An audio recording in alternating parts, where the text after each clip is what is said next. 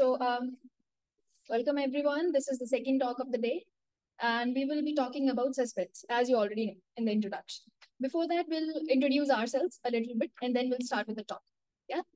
So, Jyoti. Yeah, so hey everyone, I'm Jyoti and I'm working with Equal Experts and I'm been in industry for more than 6 years. And being tech agnostic, I got a chance to work on multiple libraries, frameworks, and I always love to explore something new is going on. So for the next 45 minutes, we will be here to talk about more the power of the suspense. Over to you, Garima. Thank you. And a little about me is like Jyoti, right? I have been a developer, full stack developer, and I've been in the industry for like close to 7 years. Um, I have been working with React Native on the back end. It's Node, GraphQL, and Express. That's how the tech stack looks to me. Without wasting any time, let's start with the suspense part. Okay. So the major focus for these 20 minutes will be the CSR part, and the next 20 minutes will be, first will be your client-side rendering part, the second will be your server-side rendering part with suspense. How does it behave and all? Okay. Before we start with suspense and few more things, I would like to ask how many of you have any experience or have heard your suspense, prefetching, preloading? Any hand raises? Okay. So first for suspense, anyone? Suspense? I will not ask you. All right. Suspense? Okay, I don't see any hand raises. All right. With preloading or prefetching? React? Preloading, prefetching, nothing? Okay. All right. So let's first understand your suspense part. What is actually a suspense? In English, it's very simple. Okay, we are creating some, melodrama and what is next? These kind of suspense, right? But in React, it's a bit different. It's actually a bit friendly, plus have some drawbacks. Okay. So for suspense, right, suppose that you have your application where it's still loading, maybe fetching the data, maybe making your third-party API calls and something like that. Till that time, the component renders or maybe fetching the data from the backend or anything, we can have something called a fallback UI. As the name suggests, it means I can show the fallback UI until my component renders. All right. So how does this communicate with React? It's actually communicating with a kind of promise. So the promise says, hey, I'm being resolved correctly. Okay, I'm ready. Now the component renders. Until that time, your fallback UI will come into picture. That's particular simple definition for suspense. Now, how does it help a user or maybe how does it help as a developer, right? So first is improve performance. Of course, it's improving your performance because multiple components, you cannot have your entire application in one component, right? It could be multiple components being nested, multiple routes and all. So suppose that you have something called a nested thingy, okay? And I am, as seen in the diagram, you can see there is something called a component, which is being, I would say, surrounded by a suspense boundary here. All right. A magic thing about suspense is any component that is looking for a fallback here, maybe about to render, goes to the closest suspense parent. You can have nested components, it goes to the closest suspense parent. Now, till the time the component renders, we have a fallback UI. So the user says, okay, at least something is there for me, right? Maybe a loader, though loader becomes a headache later on that we'll talk about. Second is enhanced user experience. Then we have your closest parent. This is mainly a layman simple language suspense, what it does, right? Any questions or any other thing you feel like alien about suspense? No, right? It's right now it's clear. Yep. Any thumbs up? All clear about suspense? Okay. Lazy loading. So what is lazy? Lazy, it's like, okay, I'll do that later. These kind of procrastinations we have as a human. So these kind of procrastinations being done into your, I would say, development as well. So let's say that in a React app, if it's a single page app, you load everything in one go. That's okay, but it increases your bundle size, increases the load on the network, increases a lot of performance issues, right? Now, what does lazy loading says? It says, okay, if you need these 3 or 4 things at that point of initial load, I'll give it to you. Later on, I'll share it with you later. The moment you need it, I'll share it. So on request basis, it gets rendered or maybe shared, right? So that's called your lazy loading part. If you can see the conversation here, it's Like somebody being lazy, you need 5, I only give you 5. Don't ask me more. You didn't pay me for that, right? So that's kind of a lazy loading part is. I'll explain a few bit about lazy loading, code splitting, and there will be something about prefetching so that we can understand the main focus area, which is suspense-based routing for these few 20 minutes, okay? So what is code splitting? Name is very simple. You might have done it already. So one is saying, I will give you everything in one request. Sounds very fascinating, right? Oh, I get everything in one go. Second says, I'll give you in chunks. One go is you have lot of load, okay? Your initial time increases because there are multiple components or GS file or chunks being loaded, right? And if for God's sake, you have used Lodash or some other, high memory acquiring libraries, it will then again increase your time exponentially. Second one says, I will only fetch the initial or the required time things. Then again, I'll go and make some few more calls as per the requirement, as per the user journey, and then we'll get it done. Right. That's called code splitting. That's what we do for increase your performance. Now, this is nothing but what I said earlier. It's just written over there, just for if you want to have a read around. So what is lazy loading advantages or maybe a code splitting process? It increases the performance, faster loader times, reduced bundle size, of course, and so that it also have reduced load on your network cards. What is prefetch? Preloading and prefetch are actually a bit similar, but not that way. So prefetch is having a bit lower priority than the preload. If it comes to execution, I'll show you like how I'm saying why it's having a lower priority with the preload part. So what this diagram says, it's very simple right now. If you follow the numbers, right, 1, 2, 3, 4, what it says. First, it is fetching some pages. It could be a jQuery. It could be maybe some data which I need to render next in the future. It could be anything, right? For this example, it's example.com. Okay, it's been stored in some cache. Like, okay, I have it. I'll use it later whenever required. And then the moment the time comes, the moment you need that particular thingy, which you actually prefetched, it's in cache. I'll take it out from the cache and I'll use it. And everybody knows if it's coming from cache is faster, right? It's a very simple basic mechanism for cache. So that's a prefetch. So what did we cover now? We covered what is suspense, right? What is lazy loading and what is prefetch. Any doubts till now? We are clear with suspense. We are clear with prefetching, preloading, the very basic examples, right? Now, I can share my problem that we encountered in one of the projects. We were having very big application, okay, which had a lot of forms that needs to be filled up. And also the form has a sequence, like a user journey. You fill your first page, you fill your second page and third, and you can say that it was a kind of a micro front-end thing. So if you go and try to load everything in one go, of course, you'll have to sit for, I don't know how many minutes and then load the first page, all right? So that was not very beneficial part.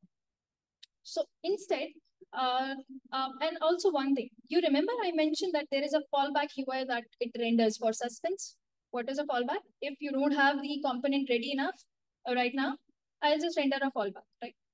That seems nice. That seems a good user experience. But till then, if it's bombarding you with a lot of loadings. So consider, like, imagine right now you have one page, okay? You have multiple tabs. Tab 1, tab 2, maybe any home page of any of the application where it says home and XYZ and YZ. Consider every tab as a very high or very, I would say, a bigger page to load. Can be a micro app, can be a bigger module, anything. All right.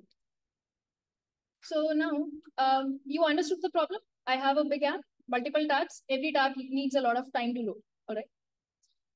Now, the problem that came to us is with the fallback part or maybe with the loading that we acquired, we were having too many loaders in the application that we wanted to reduce. Okay. There is something called a user journey, which a developer knows or maybe which any UX designer knows that if one user lands to one page, there are 3 or 4 possible ways he can go because that shows, right? Any tabs, any buttons. These are the user journey that it can opt for. Now, suppose if you know the future, maybe a slight possibility of the future that if a user comes to page A could be itself a entire JS thingy. I can go to B, C, or D. What can I do to enhance it? I can at least preload some things of these A, B, C pages in advance to reduce the load time when it actually renders. Right? You getting my point? So that was the entire thingy or the problem. So we know the problem now, a lot of loaders and all that stuff. And yes, this, I really don't like that part. And that was all over the pages.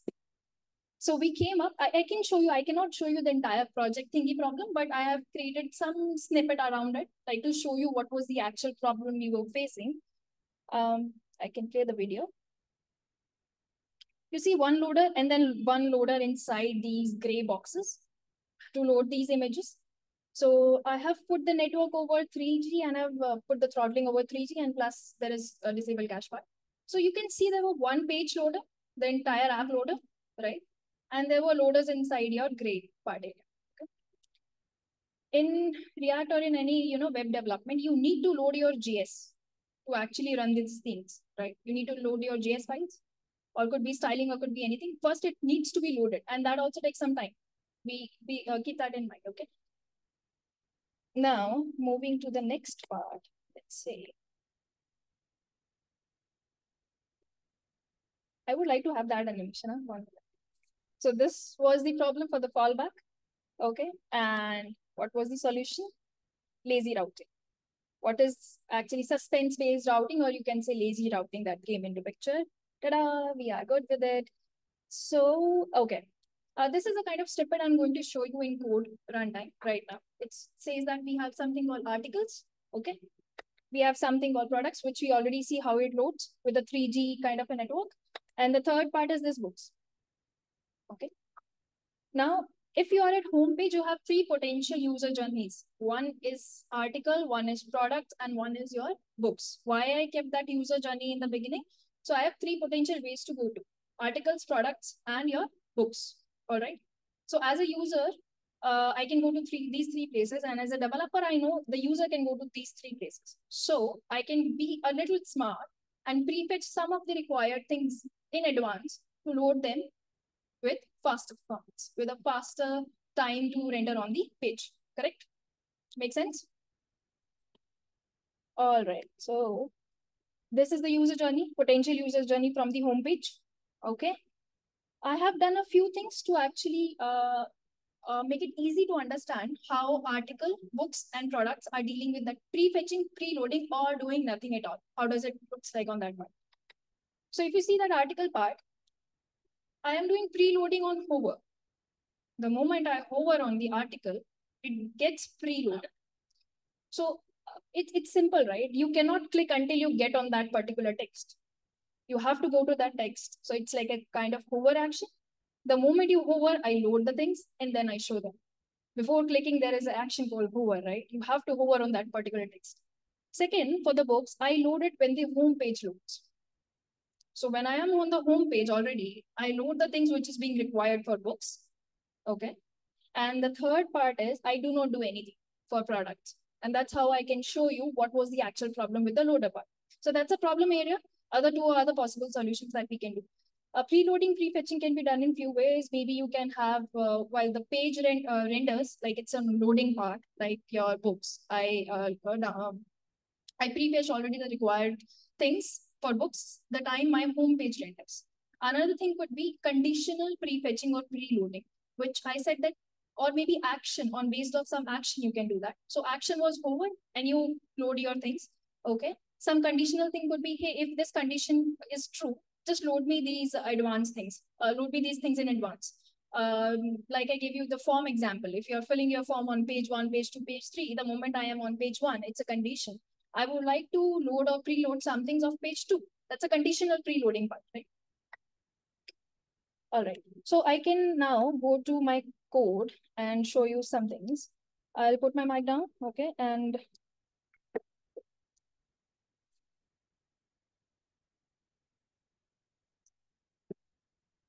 I believe it's visible, or I can zoom in the network part. Zoom in will be fine, right? Or it's visible? Zoom in, back side, right? All right.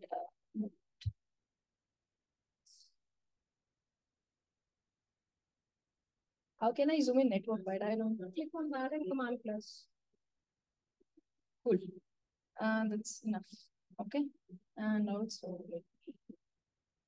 bottom.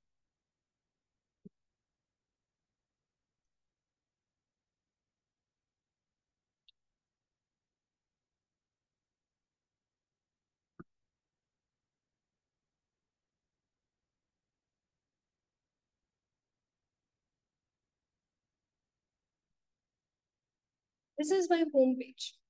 Okay.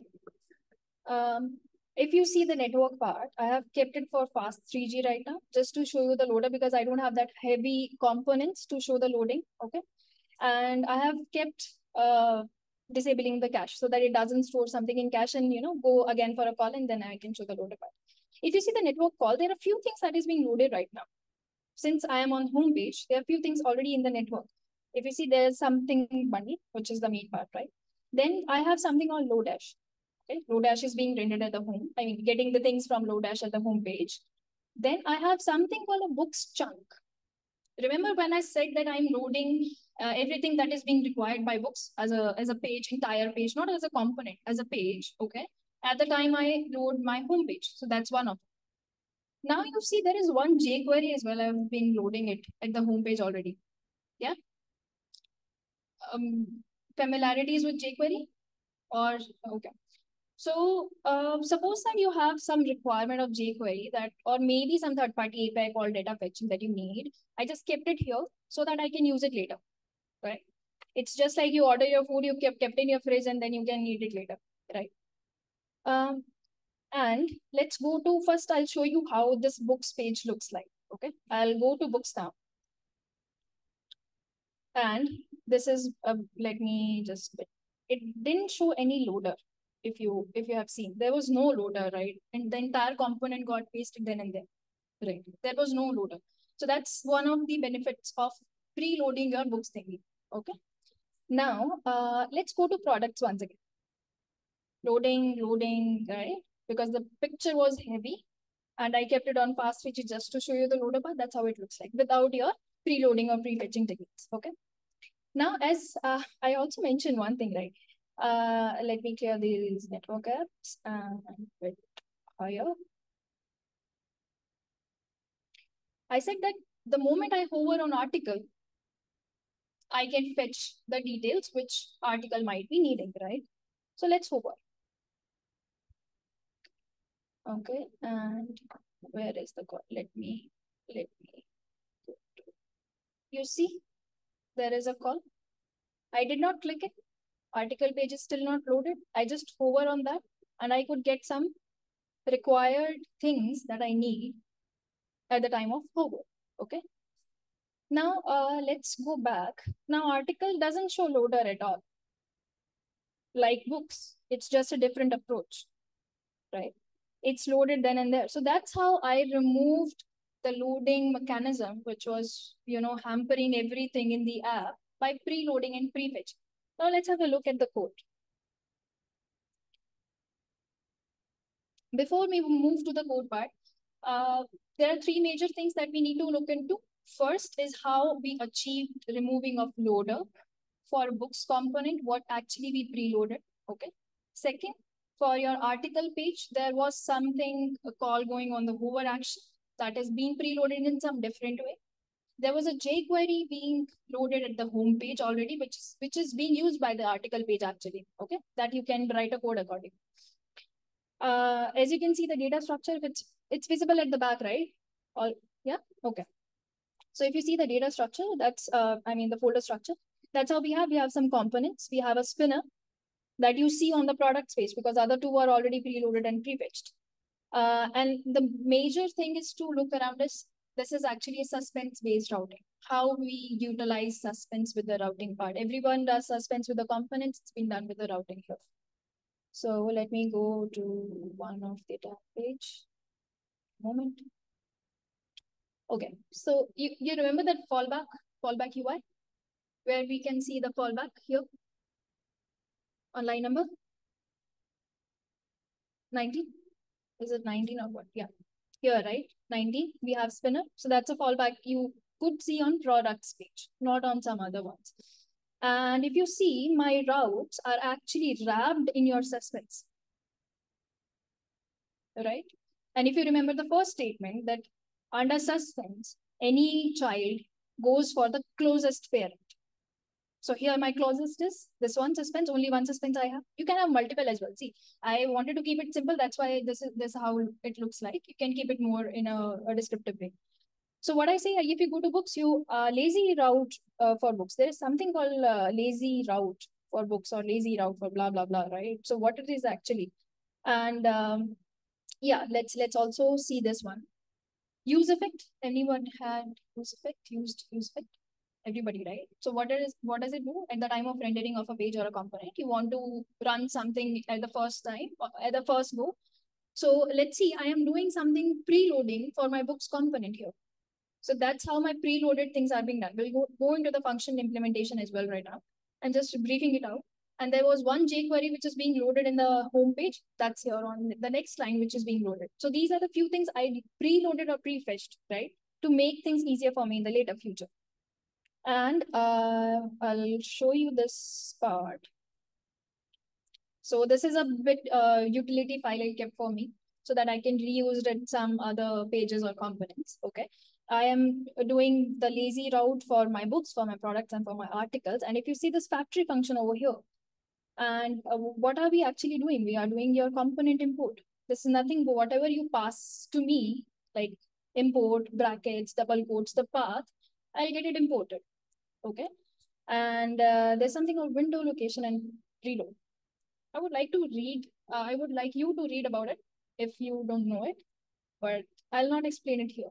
It's just like maybe, I don't know, food for brain for you for later. Okay, you can read about it. So that's how we are preloading at the time the homepage loads for books and for a jQuery part.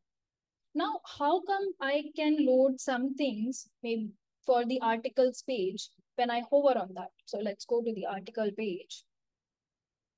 Okay. So let's go to page first.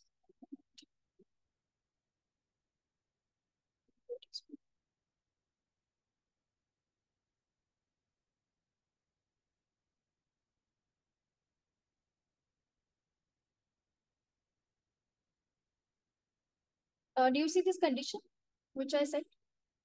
If href is articles, you go and preload for the articles part, right?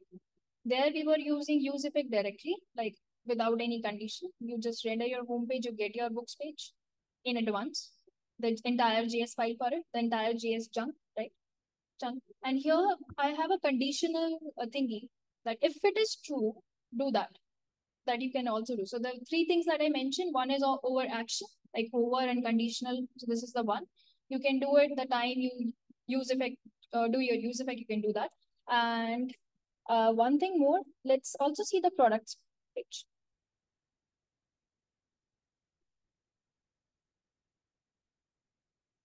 So that's a very simple one. It's being getting your data from JSON file, the products JSON file, which is having your name, ID, images, and blah, blah, blah descriptions. Okay, and this is the one which says I have something called my loader. For the loader, that there were two loaders if you have seen on the product page. One was the entire page covering the entire page. The other one was for the images part only, right? So this product page says if you do not get anything, just load this my loader. So the grade part area that you are able to see on the images when it is being loaded, that's the one.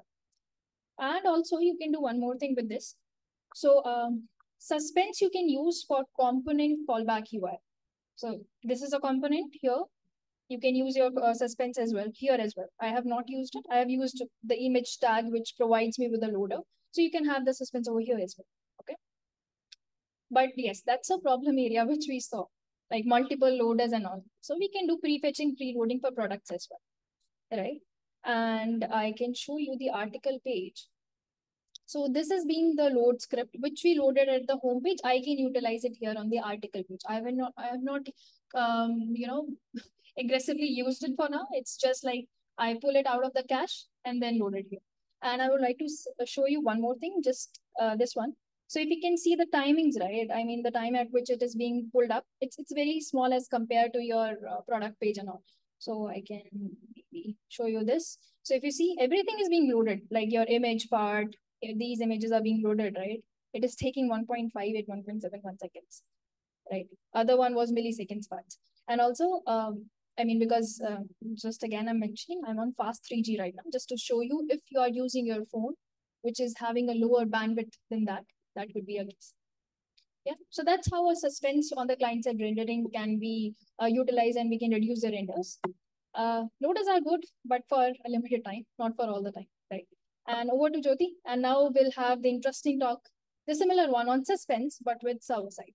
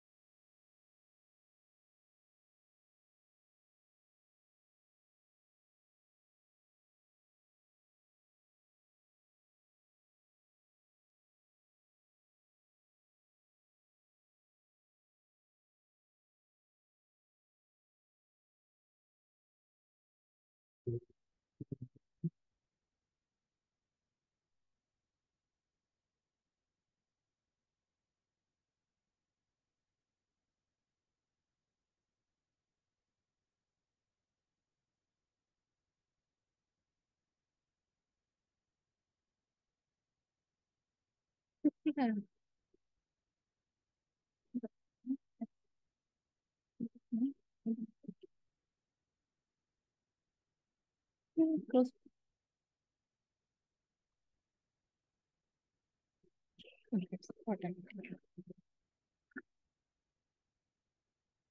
Okay, so sorry for the delay. Um, let's quickly start with SSR streaming with suspense. Basically, it will talk here. We will talk about how we can enhance the performance again and how we can improve the user experience. I would like to firstly ask, how many of you folks are aware of server-side rendering? More. Okay, a couple of folks have aware of that. My second question is, how many folks have used actually the SSR applications? Okay, we have a little bit experience, but yes, we have few folks. So I will quickly talk about the, firstly, the SSR rendering to let you folks aware of that, how it actually approach and work. So the very first part is, you can see on the image, right? User request a site, firstly. So what will happen, server is responsible to send you the HTML. That HTML needs to be pre-populated with all the data over there. So there is a data fetching is gonna happen firstly, and then there will be a HTML generation gonna happen. And then that HTML is gonna be send it as a response to the browser. And the browser is gonna take that up, and but that HTML is still not interactive at the server side, right? On the client side, right? So browser is gonna download the JS, and browser gonna execute that. So we talk about a little bit about the hydration as well, right? In the last previous talk, right? So there is a hydration process gonna happen at the browser level, and then your application is gonna be fully interactive, right?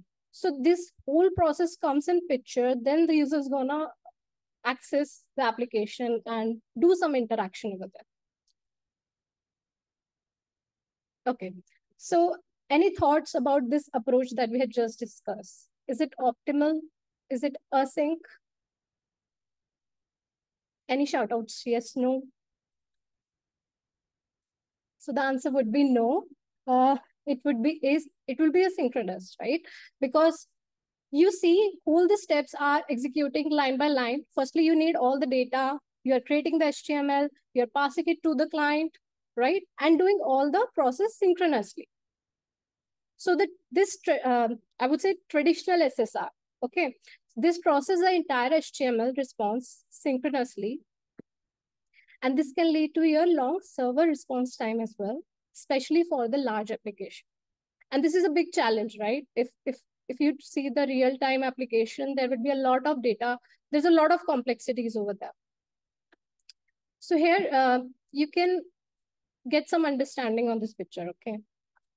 There is fetching the data on the server. There is a mark duration. This much time is going to take. And there will be a B duration where you are populating your HTML. Again, that is all on the server end.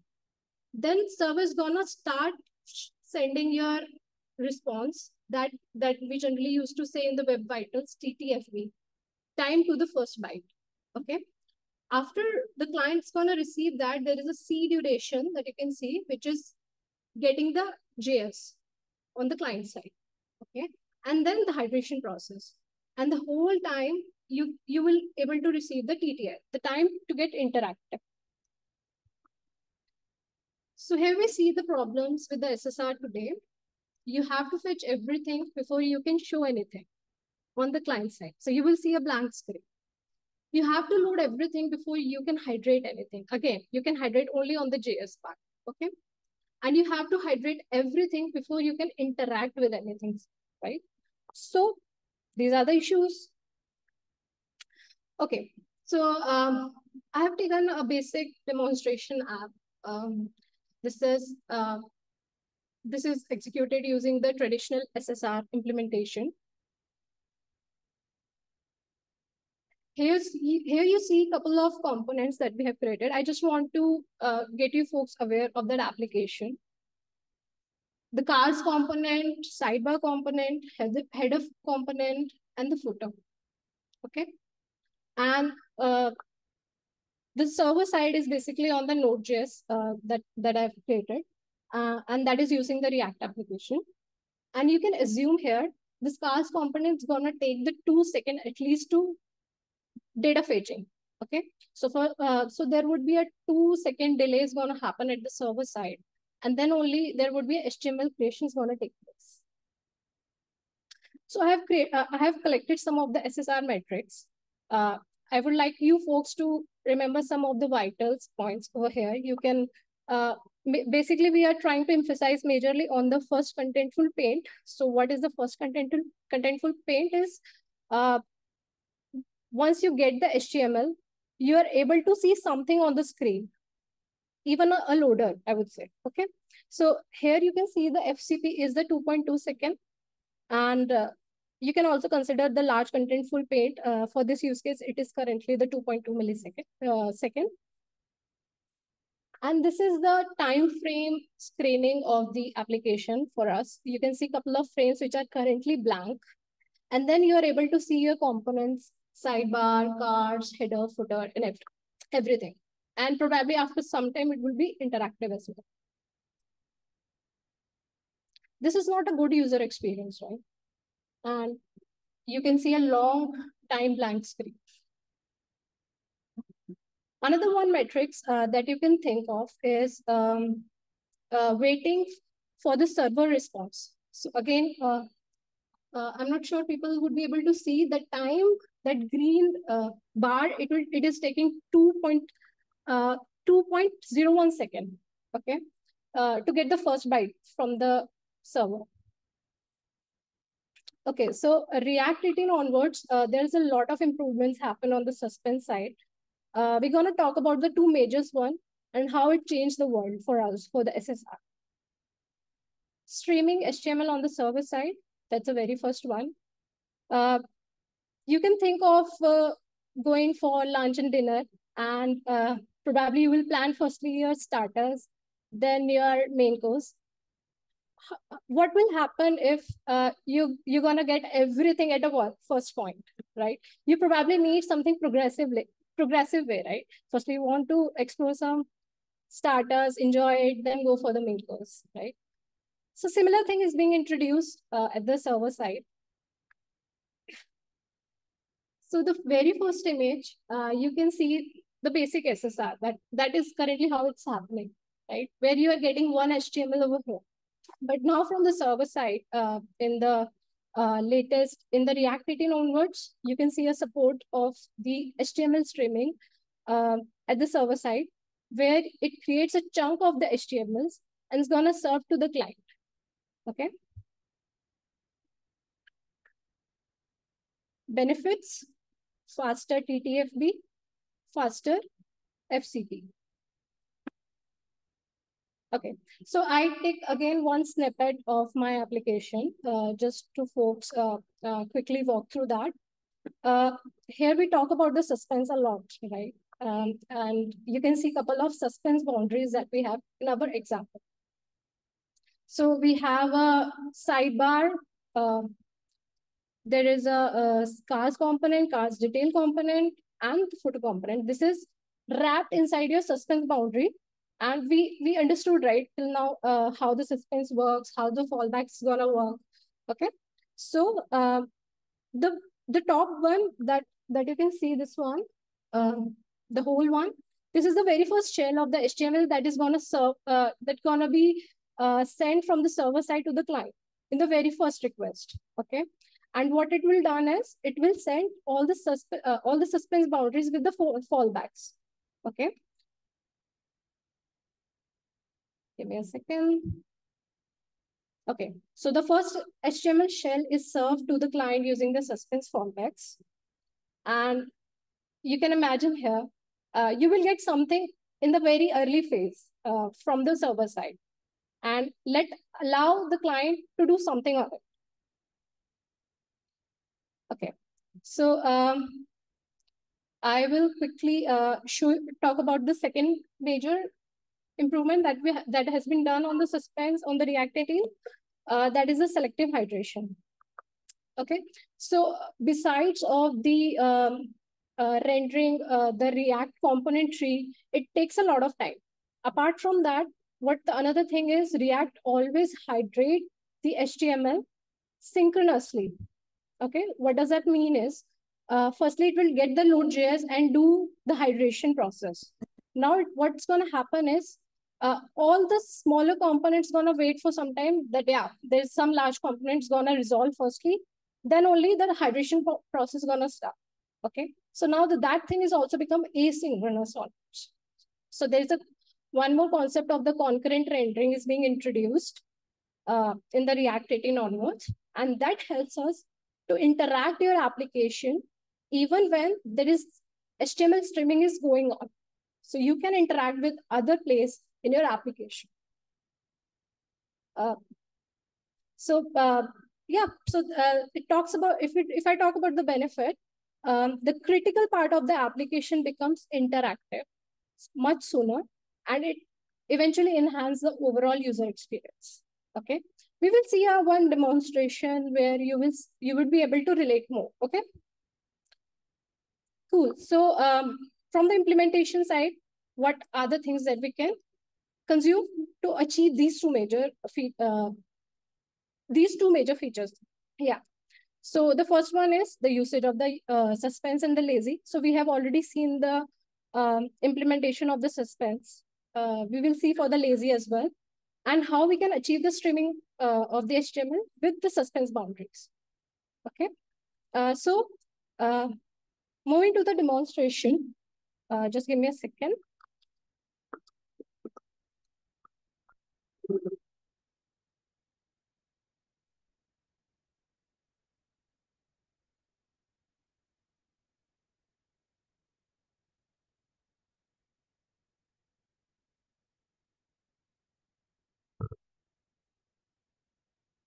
Okay, so here you can see a basic Node.js server I have just set up.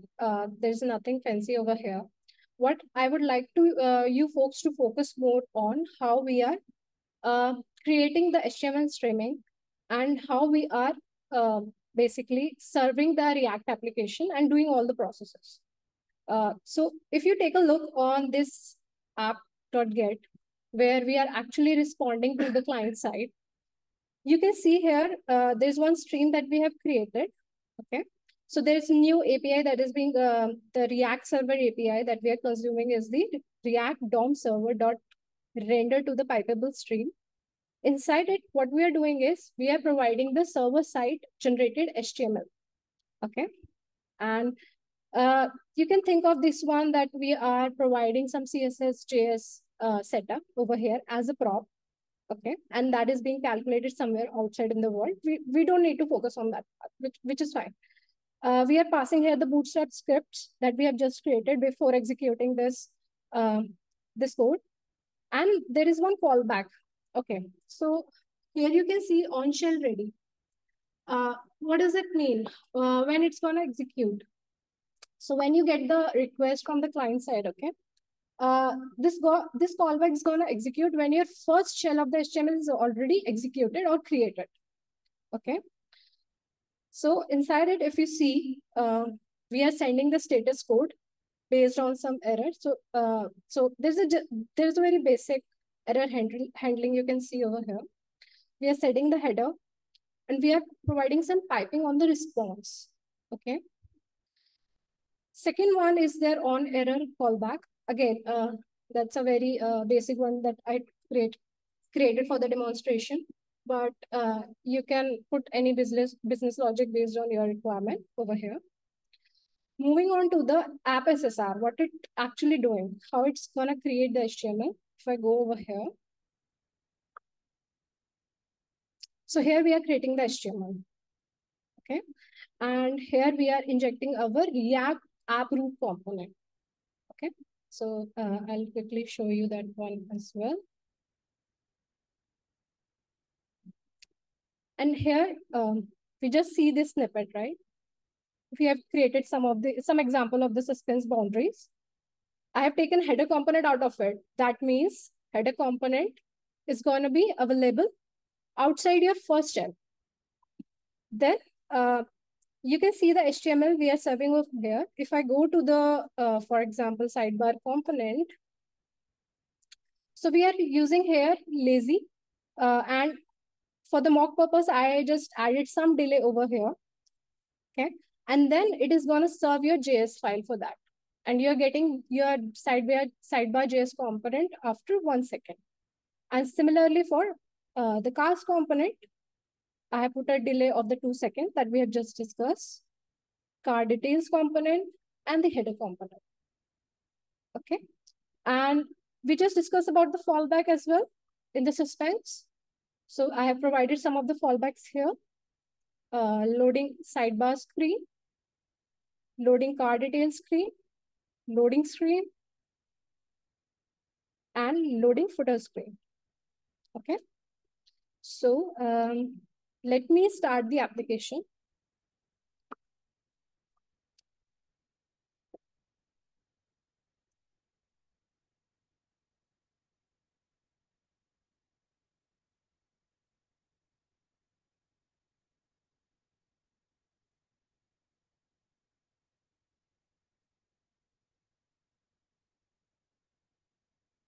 So I firstly create the build of my React application, and then I'm going to start my server-side start server. Okay, let me go to the application.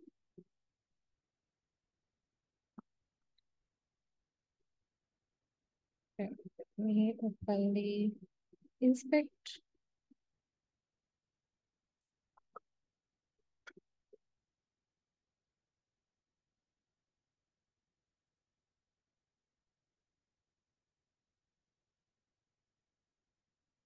Okay, so at the very first time when I load my application, you can see here 2 loader bars, which are surrounded by the suspense boundaries. Okay. I'll quickly show you the request. So here you see the server side serves you the HTML, first shell of the HTML with 3 loaders and with headers data. Like for example, we have populated some of the mock text over here. And these loaders is gonna resolve in the same stream. What does it mean? So basically, there is inline scripting tags is being created under the hood of the React, which is going to populate your placeholders that is being provided by this HTML. Okay, so it's going to replace your previous loaders at the same place. Cool. If I talk about the waiting time for the server, so you can see here impactful difference, what we have seen previously. So initially it was 2.01 second waiting from the server side. And now you can see here waiting of the server responses very less, 33 milliseconds, right? I'll show you the other metrics as well.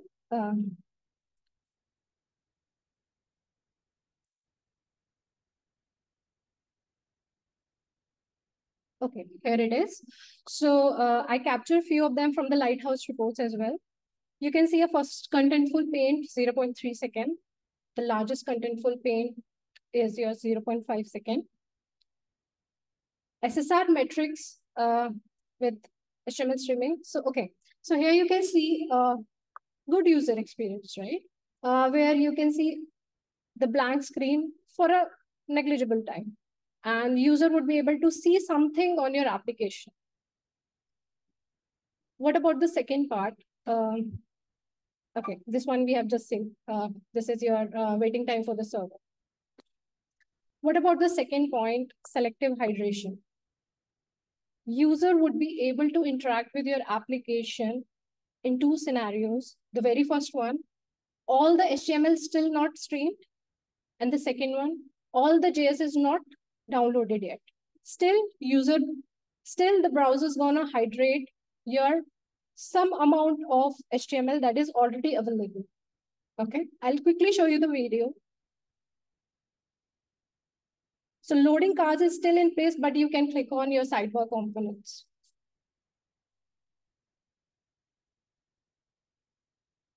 Yeah, so basically we are trying to achieve here the less time of interaction for the user in our application, right?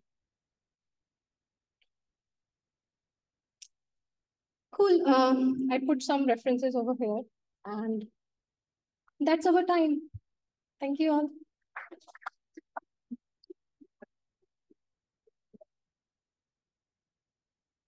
Yes, please.